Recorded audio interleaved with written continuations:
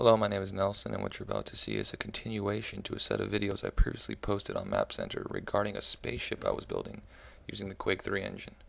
What you're about to see is the second floor of the spaceship, consisting of maintenance shafts, landing and takeoff strips for smaller fighter ships, and garbage facility.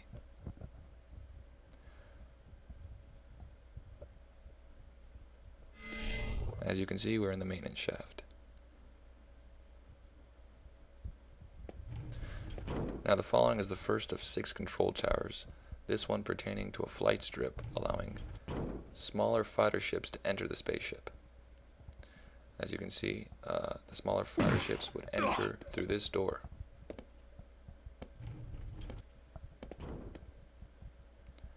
Now they'd come through here, being slowed down by these units, and eventually make it towards the end of the landing strip. Now the door you're about to see leads to an undefined portion of the ship, meaning that I haven't built it yet. The part in question would actually lead the user to the inner frame of the ship, however I haven't completed that portion yet, and won't for some time. There we go. Now the following are water, air, and power lines which provide the ship with all primary utilities.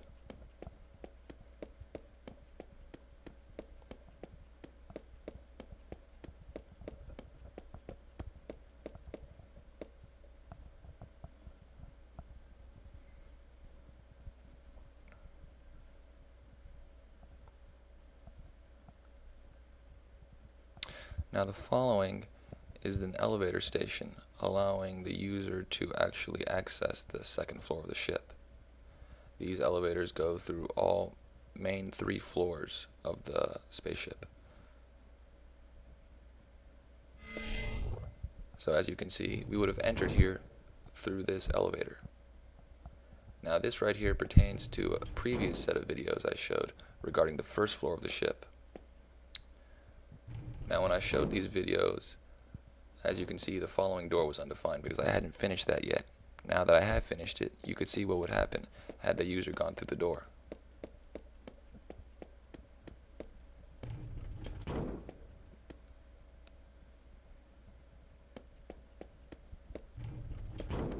Now the following is the end of the airstrip. Ships will enter through here and then enter another set of doors, which would then take them to another portion of the ship, which I'll show you momentarily.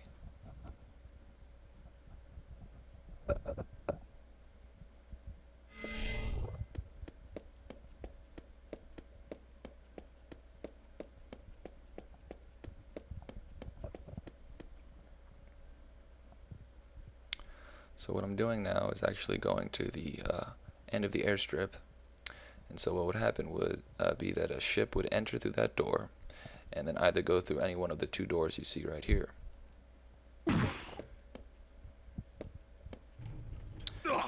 The fighter ship would eventually land on that platform unit. Now if it went up into this area right here, it would actually end up at the hangar bay. This once again pertains to the previous set of videos I showed, and this hangar bay is actually on the first floor of the ship. You can see there's the door that the fighter ship would enter through, or the fighter ship is free to exit the spaceship. And as you see, there's our fighter ship.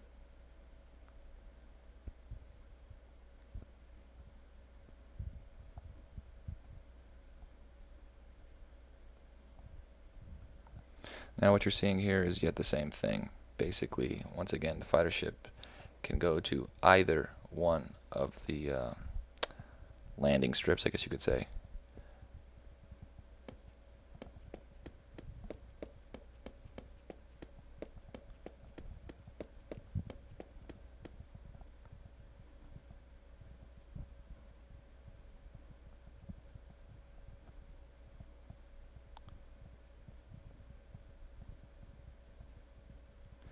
Now the following is yet another elevator station. There are actually 2 in the ship. This would be the second one.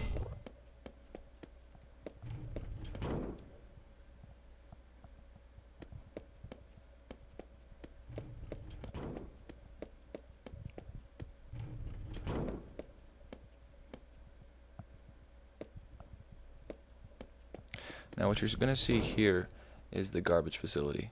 Basically all the garbage of the ship ends up there, and then it ends up at the trash compactor, which jettisons the garbage out into space, which I'm going to show you momentarily.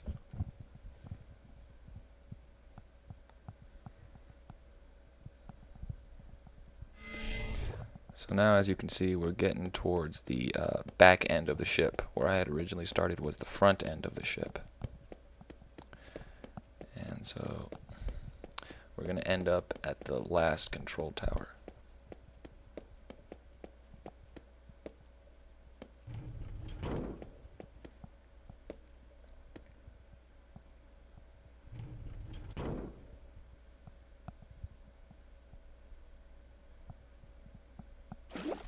As you can see here, we have some garbage from the ship. The garbage actually enters through these tunnels. These tunnels, of course, are hooked up to all portions of the ship and allow different sections of the ship to throw their garbage out into this unit right here. Now this tunnel right here actually leads to the trash compactor.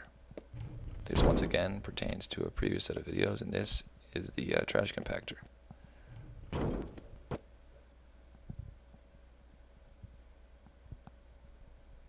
So as you can see, the trash ends up here, is compacted by the two units on the side, and then exits through this door and is jettisoned out into space.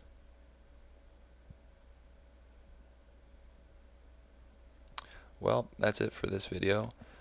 You should see me in about 3 to 6 months as I try to finish the third floor of the ship, which is a bit more interesting than this floor. Thanks for watching.